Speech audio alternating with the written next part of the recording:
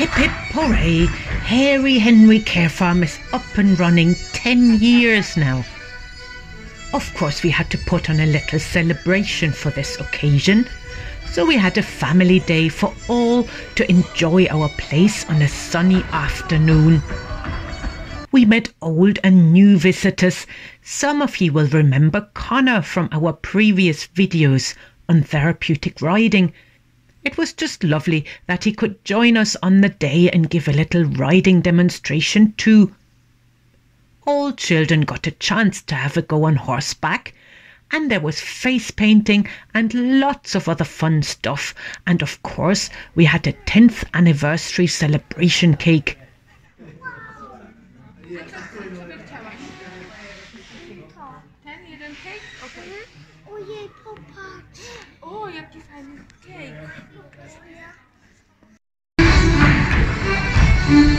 And in the evening, we put on a ceilidh in the barn to finish off a fabulous day.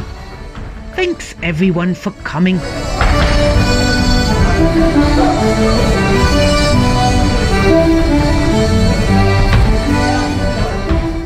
And the best part is that we raised a good bit of money on the day, which we will use on a lovely project I've had in mind for a long time. More about that soon. In the meantime, Trudy and Turnip's remaining puppies grew into beautiful, chirpy youngsters.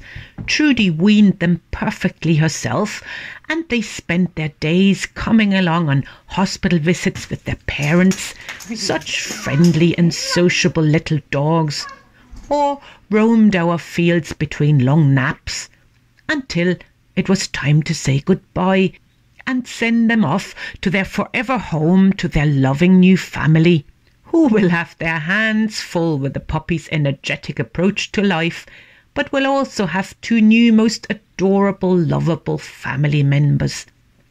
All the very best to you all. Yeah. Our guinea pigs had more babies. If you haven't seen it yet, I just made a film about these wonderful little creatures. Check it out if you like. We had a complaint from our council about sightlines from our entrance onto our road, so unfortunately these great big trees had to come down to comply with safety regulations. They are about 40 years old and made it through so many seasons and storms, and now they fall victim to some man-made rules. It was sad to see them fall, but at the same time we don't want them to be causing an accident either. Seasons move on fast this year, but it's been so warm well into September that the swallows were leaving late. Always sad to see them go, and the place is much quieter without them. Look who ended up in our garlic drying shed, a young sparrowhawk. Not sure what he was doing in there, but soon enough he was on his way again, doing what young sparrowhawks usually do. There he goes. For a week we had Manon, a French rider who explored the south of Ireland on horseback, visit our farm at the end of her journey, for some rest and to get organised for winter. Her two horses and dog enjoyed the break, whilst Manon got handy helping around the yard and with some harrowing too. Thank you.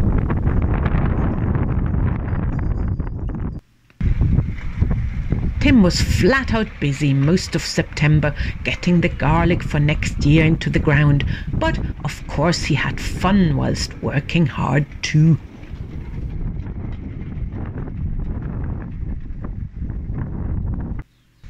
It was time to start picking some of our apples and pears. We really have some magnificent crop this year. Oop. Amazing apples this year. And so many.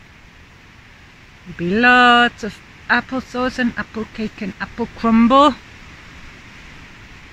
And lots of other apple related things.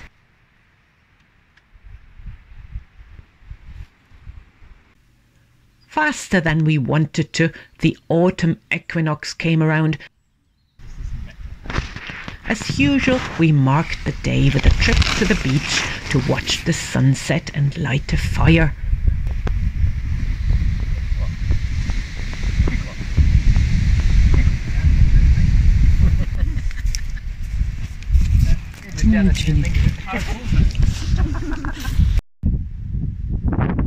We had some lovely full moon evenings too around that time, but then the first storm of the season, Agnes, arrived with a bang. But of course we could hardly follow the weather station's advice to avoid unnecessary trips, with animals to feed and look after, so into the rain gear and out I went.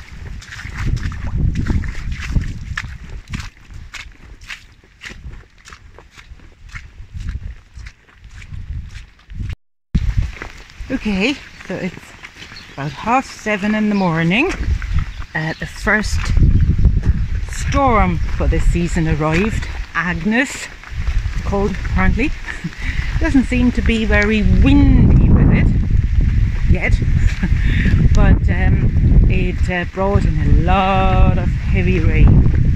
So I'm all in my full weather gear. See, all the way down. Oop, hang on. All the way down, down, down, and then of course there's, hang on, how do I do this? I can do it. Turnip doesn't need any full weather gear because his woolly wool is so waterproof he doesn't even mind the weather. There you go. Quite nice rainy weather, isn't it, Turnip? Yeah, yes it is. Come on, let's go and feed the sheep and get the horses in.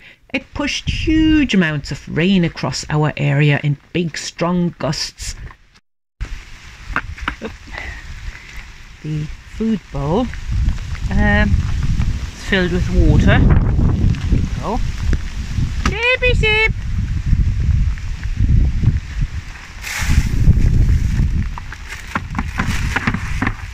There they are!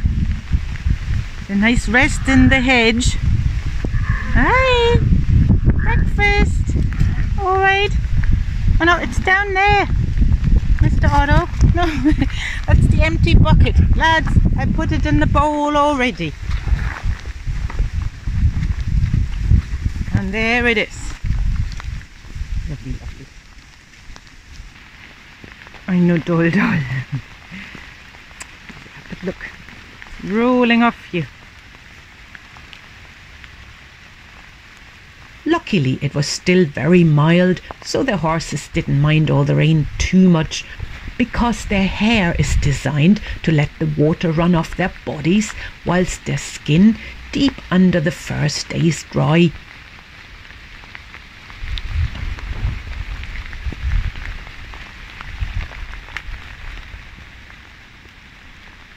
Phone camera away, all fogging up and getting soggy, but yeah, the wind is picking up a bit now, so I might still be in for some blustery gusts. Oof. The wind picked up as the storm moved along, and sadly it pushed over our wonderful lime tree in front of the house. It broke right off, so there's no chance of propping it up again somehow, but hopefully some of the shoots might grow into a replacement tree eventually.